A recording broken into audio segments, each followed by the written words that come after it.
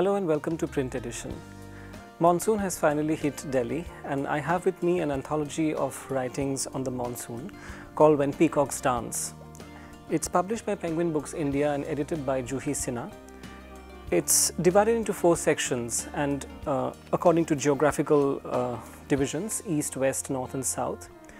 It's quite an eclectic collection of writings. There are poems, stories, anecdotes, even recipes related to the monsoons. But what I find slightly troubling about this anthology that it's quite uneven, in that there are personal reminiscences which read somewhat self-indulgent, if not totally whimsical. There are not so good translations from the classical texts. I found the word "the rains" occurring quite frequently, which is quite an editorial lapse, I think.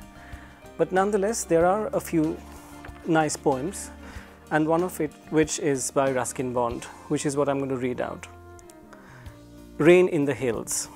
In the hushed silence of the house, when I'm quite alone, and my friend who was here has gone, it is very lonely, very quiet.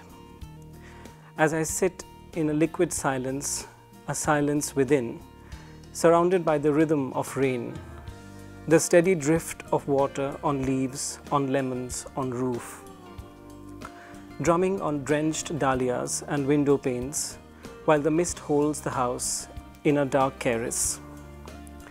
As I pause near a window, the rain stops and starts again, and the trees, no longer green but grey, menace me with their loneliness.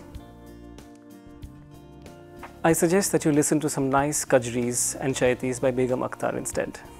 Thank you.